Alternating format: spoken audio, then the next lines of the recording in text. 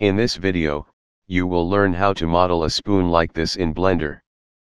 This is Blender 3D software and its version is 4.1.1. Let's start by deleting this cube. Select this cube and press X and enter to delete it. Add in a plane by pressing Shift+A, Mesh, Plane. Switch to top orthographic view by pressing 7 number on the number pad. Press S, Y, 0.15, and enter to scale it on Y-axis. Press S, X, 3, and enter to scale it on X-axis. Zoom the view in by mouse wheel up, and press Tab to enter edit mode. Place your cursor to the bottom of the plane. Press Ctrl+R keys for loop cuts. Increase or decrease the number of cuts by mouse wheel up and down. Click to confirm and right-click to release. Come down here and click to expand this loop cut and slide box. Set number of cut value to 7, and minimize this box. Come up here and click this icon for edge selection, and click this move icon to activate arrow for transformation and direction. Click this first edge to select it and move this on X-axis near to this thick grid line. Press S, 4, and enter to scale it up.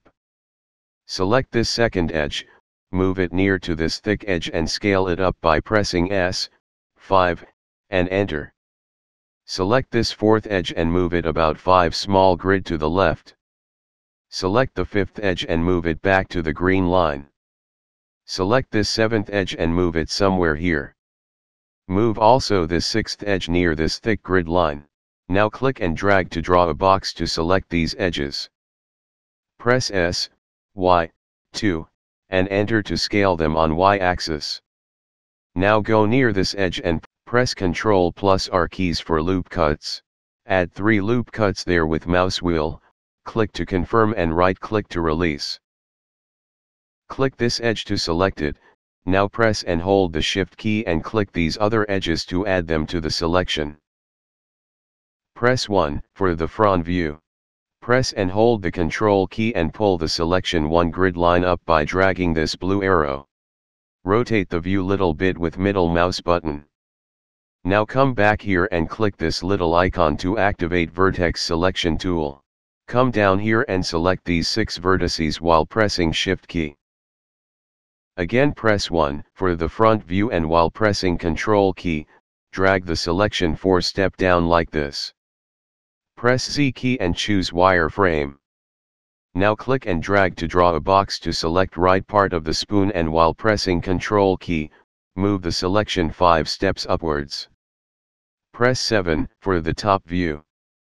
Draw a box to select only the last 4 vertices. Press M and choose center to merge them to the center. Merge also these 4 vertices to the center of the selection. Press Z key and click on solid. Press Tab to exit edit mode. Right-click on this spoon and click Shade Smooth. Now come over here and click this modifier icon, click Add Modifier, Generate and Subdivision Surface. Increase this level's viewport value once.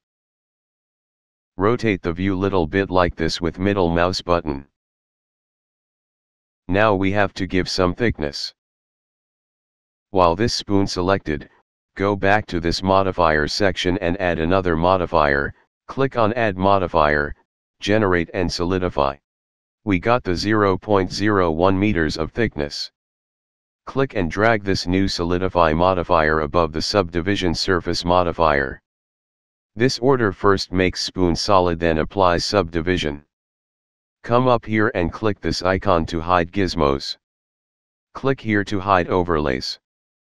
Click this little down arrow and choose Matte Cap Lighting. Click this ball and choose the shadings you like. This is what you just made.